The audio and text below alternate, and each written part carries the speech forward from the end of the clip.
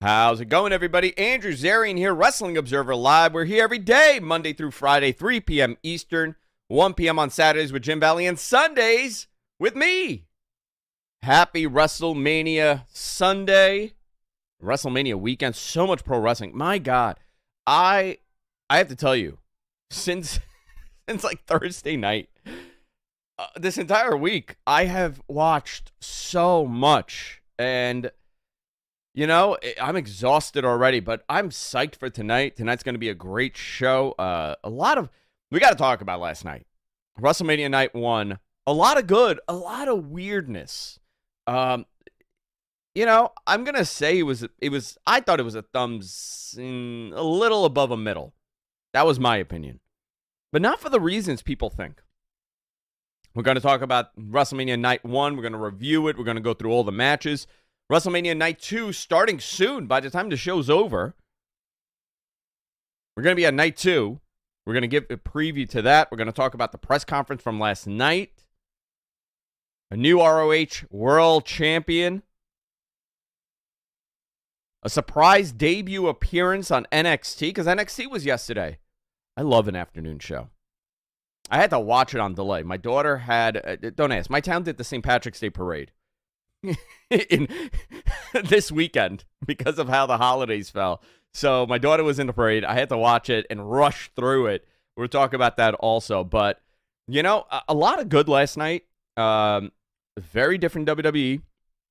We're going to lean into that a little bit today because between what happened on Raw and SmackDown and everything else, you could see the direction of this company and where they're headed. This was the first Vince McMahon-less WrestleMania. We'll go into that. And a whole lot more when we come back. Wrestling Observer Live here on Sports Byline. Stay tuned. Wrestling Observer Live here on Sports Byline. Let's start off with WrestleMania Night 1. MG, our producer here. You know, I watch very differently. I always say the way that you're consuming the content really plays an impact on what you thought of the show. You know, especially when you have people over. I don't necessarily know if it's a fair assessment. I don't know if you're supposed to watch this alone. I don't know if you're supposed to watch this with a live crowd. I don't know if you're supposed to watch this with a bunch of degenerates in your house throwing martinis in each other's faces. I'm not even exaggerating. So my experience is very different than maybe Matt's experience or John's experience or anybody watching this. But before we review this whole thing, Matt, because you know you're as much of a diehard pro wrestling fan, old school pro wrestling fan that I know. You really you consume so much wrestling, you follow so much of it. Like, what did you feel about this entire show? I felt it was refreshing, and I put some notes in there for you. I felt the way they did the production, those angles of them coming out behind them as they're coming through the curtain, I thought was fantastic. Just the overall presentation, you could tell that it was being produced by totally different people with totally different influences than we've seen previously in previous years. Yeah. That was my initial take. And then you could just tell the free flowing. I thought Pat McAfee is so good on commentary. They let everybody breathe and do what they do, and it just felt good, you know, from that standpoint. As far as the matches, what did you feel? As far as the matches, I thought we'll get into it, but the women's match. But overall, thumbs up. Thumbs down? I thought they were thumbs up. I mean, the only match that really there was the Uso match. I was looking forward to that. Yeah, that I know. One felt a little flat to me. Other than that, they all kind of had brought something else that I haven't seen before. So yeah, it was really good. Okay, let's go into this. By the way, freezing cold in Philly. They kept saying it was 50 degrees, but there was a little bit of a disclaimer there. It was 50, but it felt like 45. I tell you, at the start of that main event, they flashed that 50 degrees and felt like 45 thing, right? I'm getting messages from people within WWE, the organization.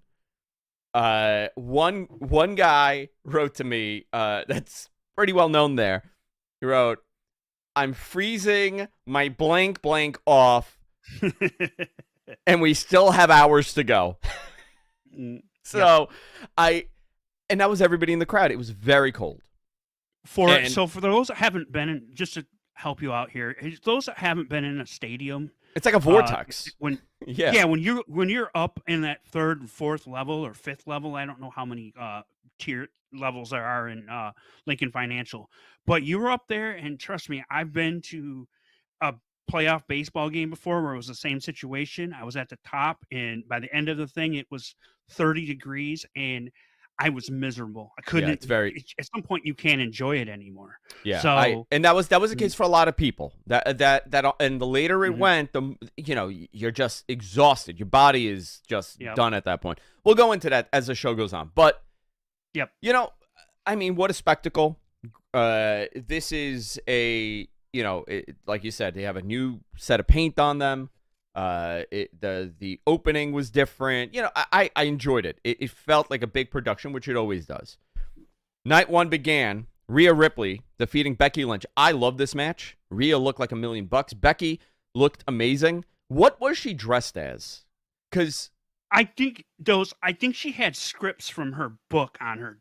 Wrapped my around father. her. I think that's what it was. My father, in all of his wisdom, God bless Fred.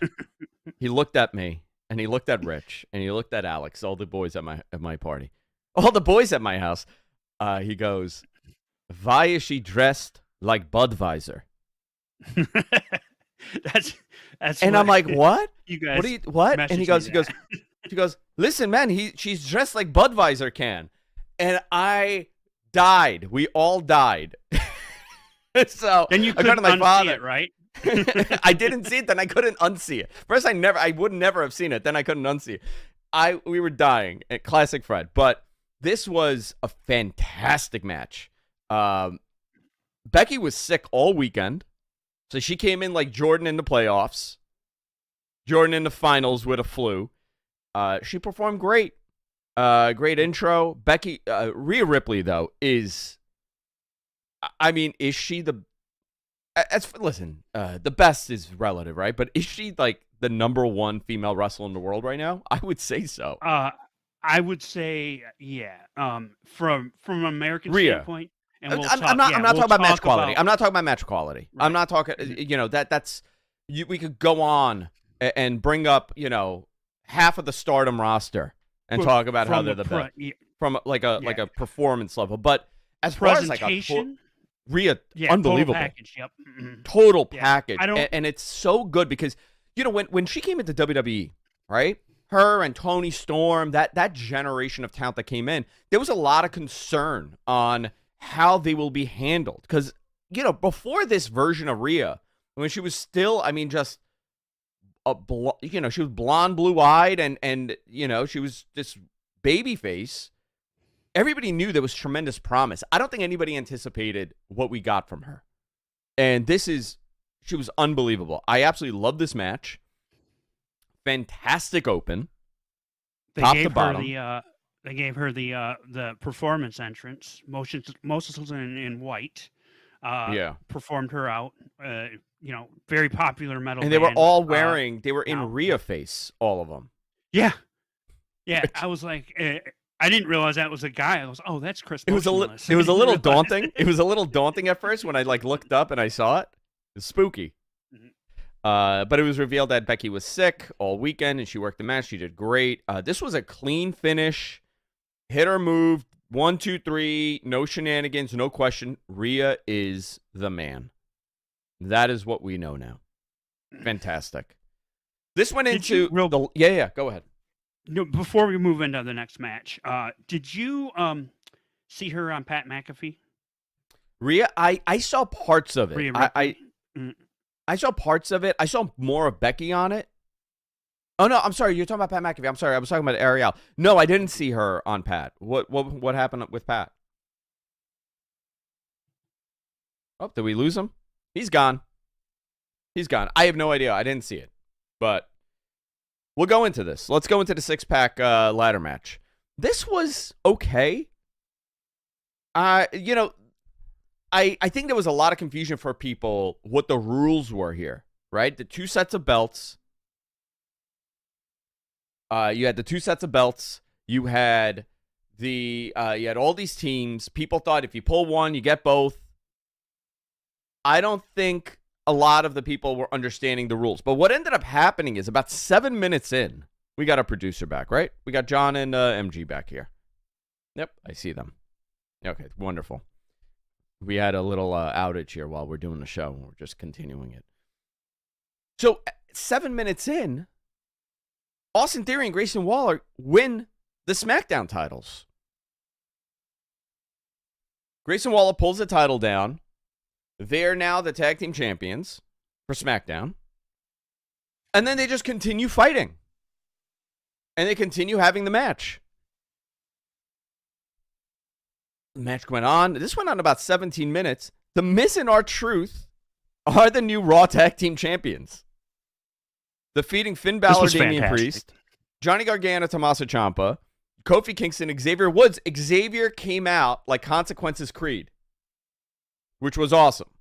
Throwback to his TNA personality. I thought this was great. And Tyler and Pete Dunne and Tyler Bate. I enjoyed it. Now, it was meant to be Apollo Creed. Was it meant to be Apollo Creed? Well, that was his whole gimmick, was based on Apollo Creed. I think it was. They're in Philly, so it makes sense. Rocky, Philly, yeah. Mm-hmm. Yeah. So, I thought this was a fine match. But listen, we're out of time here. We're going to go to a quick break. We're going to come back. We'll pick it up. We'll continue on with the show. Wrestling Observer Live here on Sports Byline. Stay tuned. Wrestling Observer Live here on Sports Byline. Listen, no promise. I got to tell you one thing. I've been doing this for years, right? Whenever we do a recap of a long pay-per-view like a WrestleMania, my timing is a little off. So forgive me a little bit. I'm used to long form. The breaks get in the way. You guys hear that, Sports Byline? I want to go commercial free.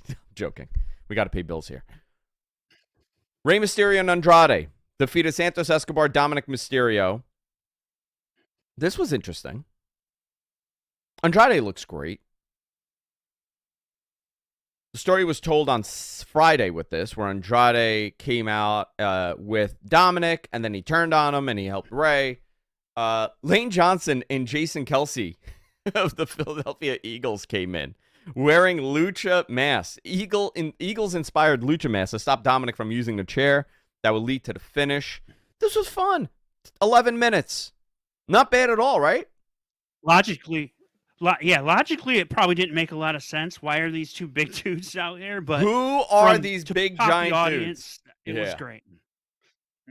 And Pat McAfee they do that every played time. It up, but it's like, these luchadors. Pat McAfee was on fire all night. I thought this was fine. It was a really good. It was a great, entertaining match. I had no problem with this one. The next match, however, was a bit of a dud. Oh.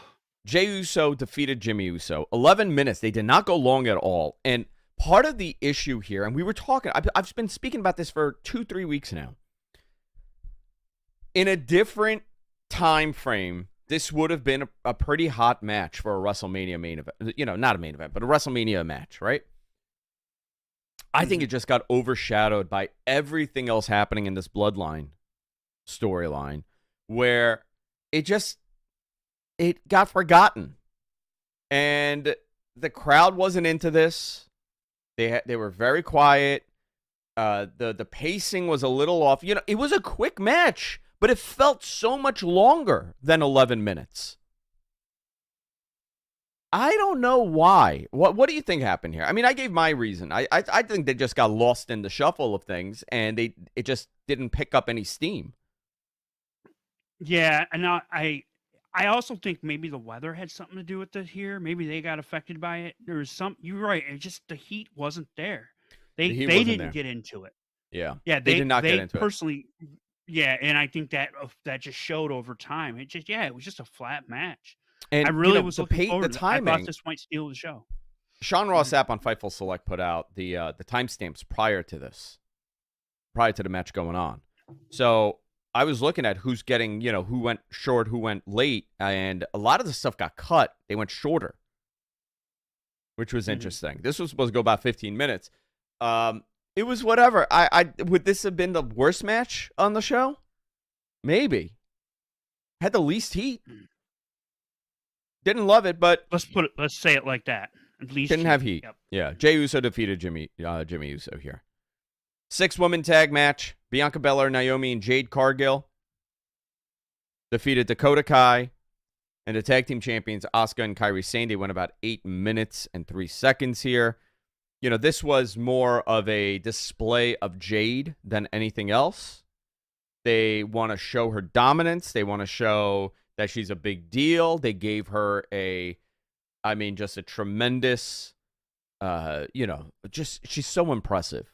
They came out on the stage and they did their intro. I mean, she really was a story of this match, right? It was more to display and kind of show people what she's capable of. Yes. Yeah. And I thought all the women did good for what the time they were given. Kairi Sane looked ridiculously disheveled, for lack of a better word. Yeah, why is that? In a good way. Just why did that happen? It helped. I don't know. And she plays up. She's a great seller. I mean, she's probably one of the better female sellers there are. And it just worked. I just liked it. It was different. Yeah. You're right. It was mostly to feature Jade, and she got the finish. She got the win. Yeah. And, that's that. The next match, arguably the best match of the night. We were talking about this, and I was hoping, and I think I said it on Mat Men on Friday. My fear with this match was that it would get placed in a place on the card where the crowd would be dead and they wouldn't appreciate it. That was not the case here. That wasn't the case. They started off, Sammy's wife is in the back, Sammy's son is in the back. He's coming to the ring, and I love that follow through, and people are, telling him he's got this, and Kevin Owens is there right at Gorilla as he's about to exit, and he gives him a big hug, and Sammy comes out. I may or may not got a little dusty right about that. Yeah, so good. Look, I got goosebumps like The Rock does. I got goosebumps here. I thought they did such a great story there, and it helped with this match. And Gunther's tremendous. Arguably the best match of the night. I would consider it the best match of the night. Such a great underdog story. They went a little over 15. They went 15-30 here, and Sammy defeated Gunther to dethrone him as Intercontinental Champion. Sami Zayn, the new Intercontinental Champion. This was incredible. Great match. 666 days. Odd number to end it on, but yeah. Well, you know what? That's a good way to end it. Then we got Adam Pearce and Nick Aldis coming out. They announced the attendance at 72,543. Jam-packed house. I don't know if that's the legitimate number. I don't know what WrestleTix had, like 70. I think they said 68. 67. I think it was 68. Yeah. Okay. I mean, somewhere 72 with staff, 72 with everybody in the building. The ghosts. You could add up all the ghosts that haunt that building. Yeah, people on the highway. You get a couple of thousand here. Around the building. No, I mean, legitimately, it was a jam-packed crowd. So, fantastic. We're in the main event now. This match was scheduled to go 45 minutes, and it did 44 minutes and 31 seconds. That is not counting the 20-minute intro. It was before 10 o'clock when this match began. When the first entrance began. It was before 10 p.m. This went on forever. I was psyched to see The Rock. Listen, I'm able to disconnect my pro wrestling analytical mind from having a good time watching this. My kids are there. Everybody's at the house. Everybody wants to see this. We want to see what Dwayne is wearing. Is he wearing the undies or is he wearing pants? That was a big topic in my house. He swerved you, didn't he? He swerved all of us. Well, he wore like an Elvis outfit. He wore like the Scott Hall Elvis pants more than anything else. So the entrances alone were over 20 minutes, right? Wasn't that the thing? It was like 22 minutes for the entrances?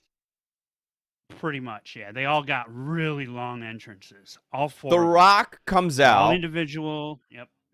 With the People's Championship, which is the Brahma Bull title, with a revised version of it that Muhammad Ali's wife gave him at the Hall of Fame ceremony on Friday.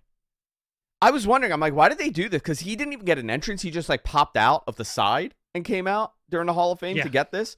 So I was like, that's weird. Okay, and now we can see it. Obviously, this is going to sell a ton of merch. They're probably selling that title at WrestleMania. They're probably going to sell it online. It'll be a big successful thing. But he comes out holding the title like he's the champion. Okay. Then, they do the whole intro. The pacing was interesting here. I didn't hate it. I didn't love it. It was what it was. That's how I saw it. Now, if this match went 20 minutes shorter or 10 minutes shorter, how would I have felt? 10 minutes is what I was thinking. Yeah. I don't know, because I was around so many people where my opinion is a little bit mucky. I said mucky. That's allowed. The FCC is not going to throw me off the air. That's a totally allowed word, okay? Mucky. Did it serve its purpose? Yes. 130%. Was it cool to see The Rock there? Yeah, it was great. The match somehow turned into a no rules match, which was like, I kind of missed it at first, and I had to rewind and watch it again after everybody left. The spot where he told the ref he's gonna effing fire him. Don't count, or I'll fire you. Yeah. Okay, halfway through the match, So then it turned into that point. Yeah. Yep. It became a no rules match. So I don't know. Bloodline rules became a thing. Listen, he got the pin 1, 2, 3 on Cody. The crowd was weird for this match. They were cold. They were tired. Somebody from WWE messaged me and he goes, maybe this is the argument that we go on earlier. Do we need to do a show? I listen, and what people think, like whenever, I'm sure many of the people that are watching have an opinion on this. They have the same opinion in WWE. Everybody, I mean, you could come up with a logical reason why they shouldn't go on late, but they're not in the pay-per-view business anymore. How would this have changed if they started at 6 o'clock or 5 o'clock Eastern? Is it too early for the East Coast? These are all conversations to have, but that crowd was tired by the end. They got to see The Rock win. They got to see The Rock hold the title up, and now this is leading into tomorrow. I thought it was fine. But he was tired. I'll tell you that. So far, no injuries. We don't know of any bad injuries here. We don't know, which is a positive. There was a lot of concern. But listen, man, he did a 45-minute tag match at 50-something years old. When we come back from break, we're going to talk about the press conference and night 2 of WrestleMania. That's coming up in a few short minutes here. Wrestling Observer Live here on Sports Byline. Stay tuned. Wrestling Observer Live here on Sports Byline. WrestleMania night 2 starting soon. It's unbelievable. I got to run out of here and watch it now. Literally run out the door. Let's talk about the press conference here. Some key things here. Rhea Ripley, she said that what people see out there is organic version of herself and how she would really react to things. Said the 4 horsewomen have done so much for the business, but between herself and and others like Bianca Belair, they're taking this to a higher level, to the highest level. She called her match spectacular. I mean, it really was a great match. She thanked Becky. They put the match together. I mean, it was a really, really good match. Roman Reigns came out with Paul Heyman. Talked about breaking Hogan's record of headlining the most WrestleMania events tomorrow, which is unbelievable, huh? Oh, yeah. He's passed that record of headlining the most WrestleManias.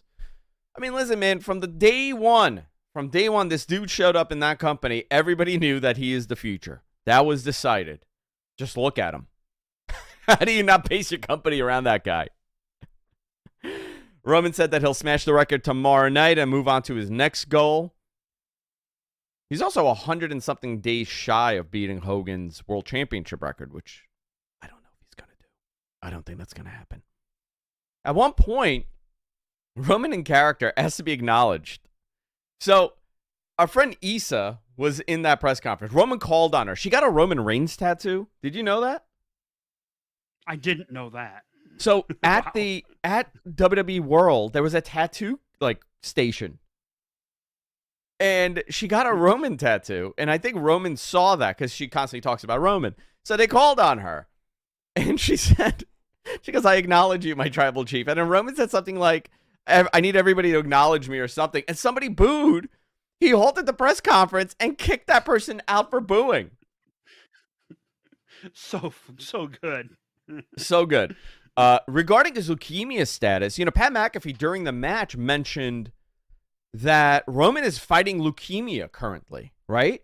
And it kind of like, I paused. I was like, wait a minute. I thought he's in remission. I didn't know if it was like a slip, on commentary, but Roman addressed it. He said that he's still taking oral chemo, and he'll probably be taking it most likely for the rest of his life, on and off. He said he's still in remission, and it's something that's going to be part of his life. But, I mean, just to add that element to this, and to the fact that this guy is going out there and performing at the level that he's performing, and he's actively fighting leukemia. Listen, I've had family members that have gone into remission with leukemia. You're never in the clear, really. It's a scary, scary thing. Obviously, the type that he has is, knock on wood, not hyper aggressive, and he's as healthy as he possibly could be, and he looks fantastic. But just add that, to the stress of it all. The fact that for the rest of his life, essentially, he's going to have to take medication to fight this. And it's not easy medication. This is not medication without side effects. Speaks to so much about him. On teaming with The Rock, he said that he's coming back to the team with him. I don't know what this says. He said that his coming back to team with him shows how important the Bloodline story is. Thank you. That's not your fault, MG. Just written weird. Listen, I think it added a new element. Rock also in the press conference came out. He said he felt great following the match. He had the time of his life. He had about 10 to 12 weeks of training camp. He flew in wrestlers who worked their asses off. When asked about his future with more big matches, and Rock said there might be more, which definitely I think they're going to be. They've already set up so many stories here for him. Him and Seth could be one. Him and Cody, obviously. Him and Roman is the big payoff match. When asked about a specific time for when he decided to do WrestleMania 40, he replied when Ari Emanuel called and said, I'm buying the company. That's when he knew he was coming back. Fascinating. He said there were talks for almost 2 years ago for WrestleMania 39, but it didn't shake out. And the selling the company led to this. And we reported this. I mean, even, dude, I was on this story from day one. I was specifically told that he was going to wrestle Roman. It was happening. And obviously things change and things happen, but just adds more to this.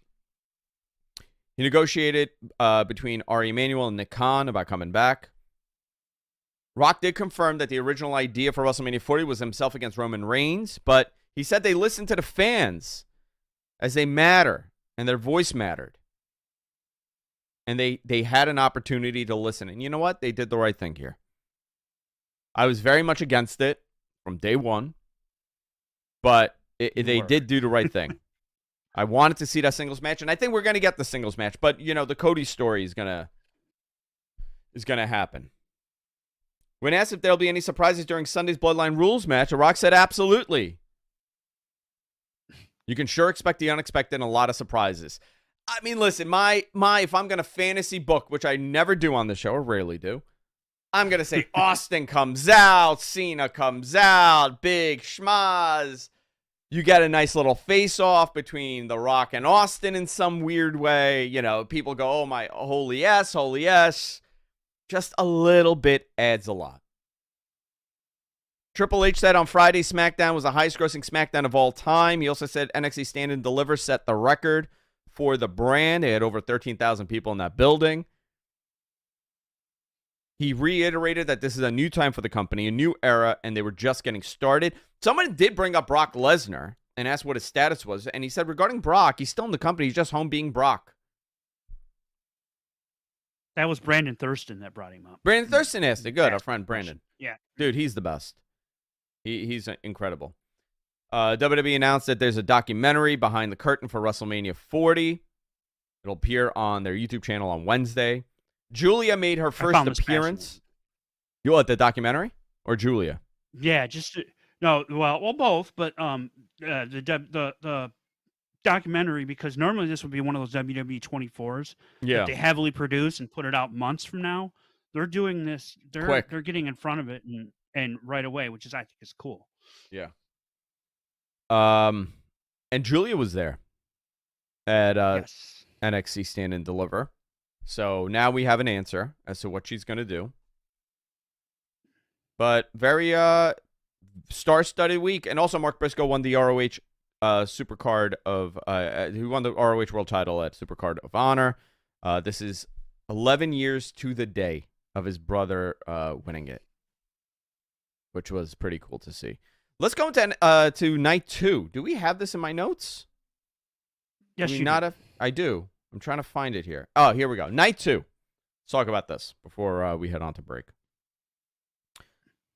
Starting off, the match is going to start off with... Actually, you know what? Let's go through how you have it. You got a Philadelphia street fight. Bobby Lashley, Montez Ford, Angelo Dawkins against Karrion Kross, Akam, and Razor. All right, let's see. It's a street fight.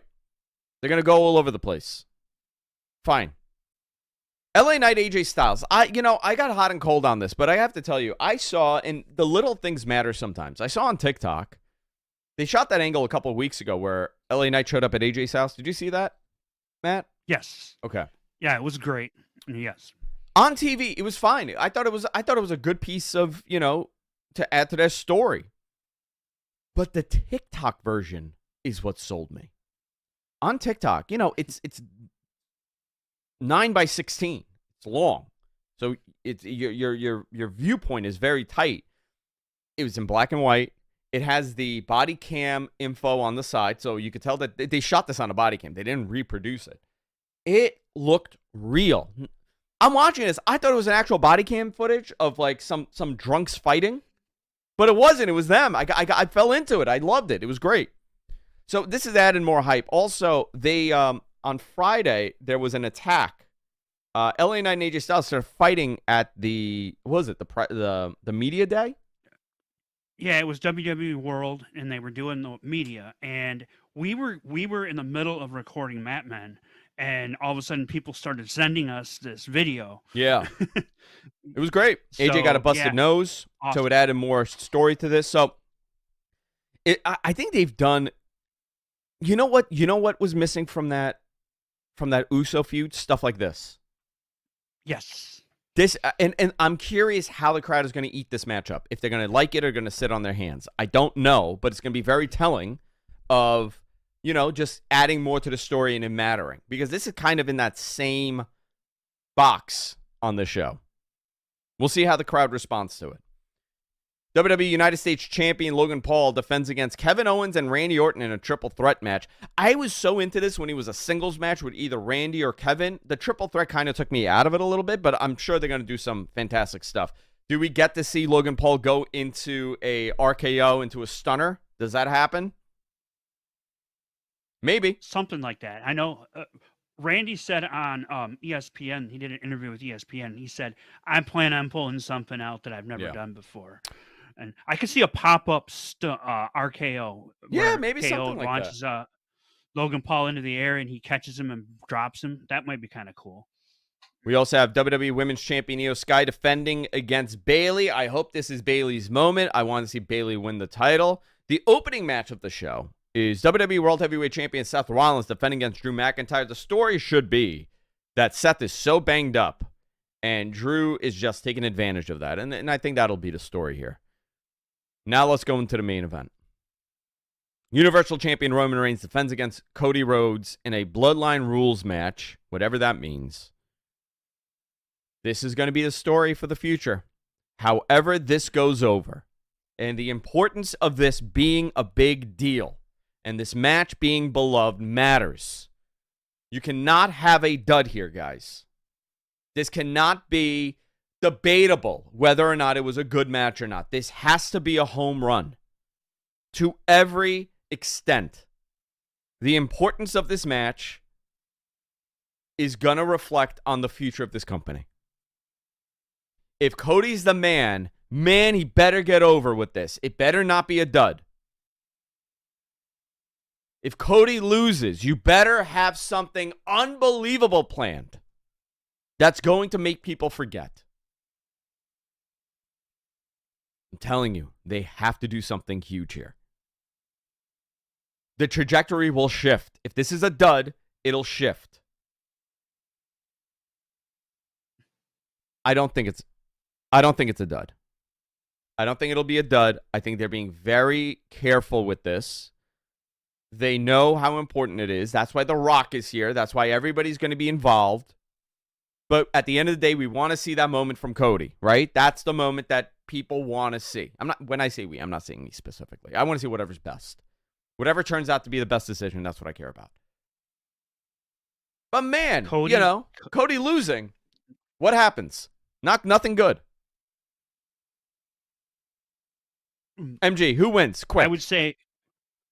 I'm going to say Cody wins, and we get that big celebration with him and his mom in the middle of the ring. I think that's how you have to end this. And that's how you have to end it. There's also rumors that Cody's going to bring back, he's going to change the title. Do we get the old Winged Eagle belt?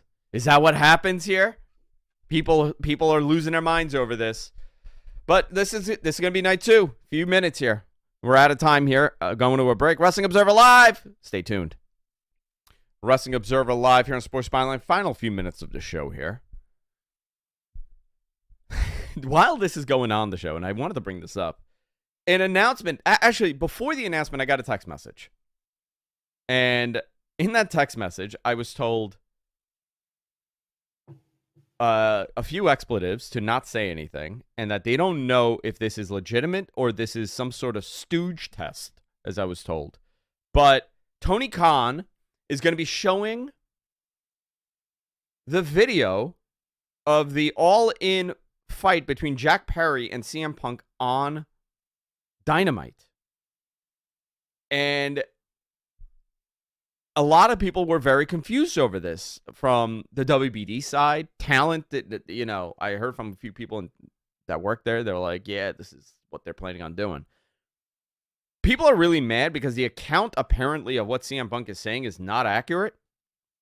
And they're going to release the security footage from Wembley. I don't know if that's a good idea. What are we doing? How does that help? Anything. I don't think it does. Feels petty, doesn't it? I mean, listen, man, what would Vince have done? Vince would have probably done the same exact thing. Fair. I'm willing to bet, and I'm sure Tony is mad. I would be really mad if I'm Tony after being insulted like that. But listen, is this the right move? Do I want to see the footage? Sure, I want to see the footage. I'm not going to say what I'm going to say. I mean, is it a meme? Is it going to do like a meme? Are they going to make it into a joke? Are they going to be serious? I don't know, but we're going to find out on Wednesday. Guys, enjoy the show today. Have fun. Show's kicking off soon. I'm going to get a drink. I'm going to order some food. I'm going to watch it. And I'll see you guys next week on Wrestling Observer Live. See you next time.